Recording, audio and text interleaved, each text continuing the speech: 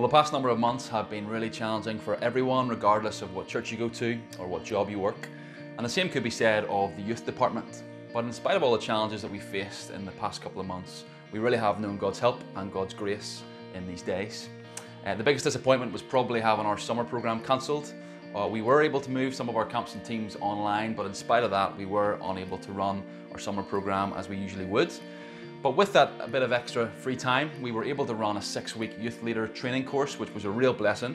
Every Monday night from the start of July right through to the middle of August, we gathered nearly 200 youth leaders together to think through some really important topics like a biblical foundation for youth ministry, understanding young people today. And it was a real great joy to have youth leaders from north and south of the border join to think through how we can biblically and faithfully minister to young people.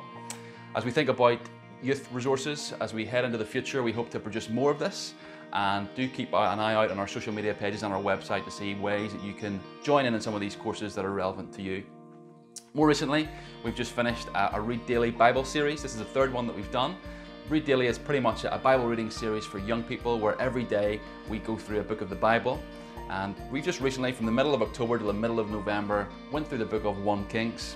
Each day we released a little video explaining the text. This was accompanied by a handbook which young people or youth groups could access to think through some really important reflection questions to really get their noses into the Bible and try and apply it to their lives.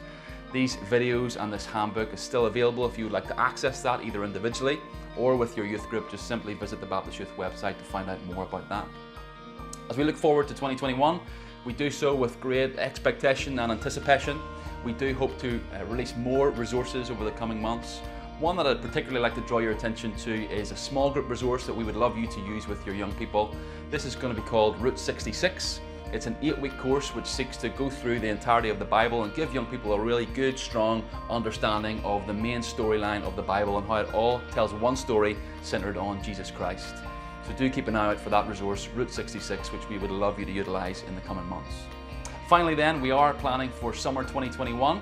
We want to encourage our young people to press on this summer, and so do keep an eye out for our teams and camps which will be released on the 16th of January. We would love our young people to regather this summer to learn more about the Lord Jesus Christ and find out different ways that they can serve Him.